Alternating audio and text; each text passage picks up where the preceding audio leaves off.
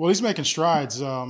First of all, this is a first spring for everyone in the room except for Ivory Kelly Martin, who ironically can't participate in this spring. So for all of them, this is a huge experience for them to be able to work on their fundamentals and understand the nuances of the offense. But when you talk about Tyler specifically, I'm a firm believer in iron sharpens iron. So all these guys are out there competing.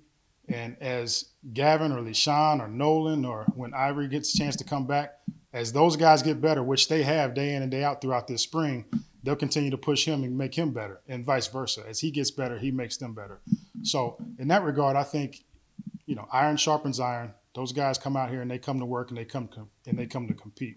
And the last thing I'll say about that is from the day one when I stepped into that meeting room, I told the guys, listen, your job as a player is to make my job very difficult. And what I mean by that is I want you to perform at such a high level in practice that you make it hard for me not to play you.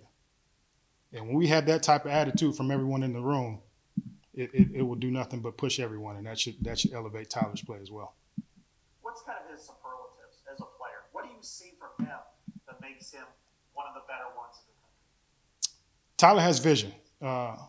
One, he has vision, and then when you have vision, he has the ability to put action to that vision. Not everyone can do that. Sometimes people can see the move or see the run, but their body can't make it happen. He has the ability to do both, and I think that's his greatest asset. He has the vision. He has the ability to put that vision into action.